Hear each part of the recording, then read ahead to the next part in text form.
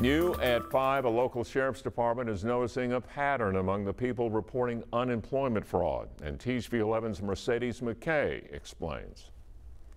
Right now, we've been getting numerous calls about people that have filed for unemployment in other people's names. 9 calls to be exact in the past 2 weeks. 5 of those 9 just in the past 2 days to the Perry County Sheriff's Office. What is concerning to me is that some people that I have interviewed and talked to have said that they've actually received papers and have thrown them away. Perry County Chief Deputy Bill Finley says there has been a trend on who has been in the line of fire throughout his county. What we're finding is it appears to be a retirement fund that may have been hacked a year or 2 ago.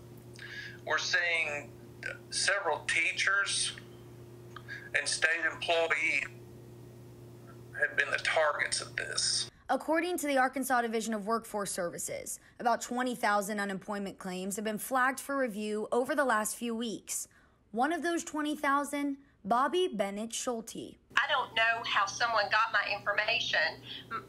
I didn't know how to feel. Nothing like this has ever happened to me before. Schulte received this letter in the mail on June 26 from ADWS, stating they received a claim in her name. I'm trying to rationalize what this document is because I know for certain I didn't file an unemployment claim. I've never filed one. The following Monday, an email was sent to the business her and her husband own about that claim she never filed. Since then, more of those same emails have come in their inbox about their employees. We believe that we have 20 additional claims that are fraudulent. After calling the fraud department 3 different times, reaching out to her representative, and trying to get in touch with every director at the workforce center, she finally got through because of a contact she knew after days of frustration and anxiety. But she knows not everyone is that lucky. I'm concerned there's not enough attention being paid. There's not enough education. People aren't aware that this is occurring to the degree it's occurring.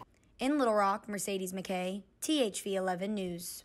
In a statement, ADWS said this is an ongoing concern and top priority. Immediately report any suspicious activity to their office and your local police department.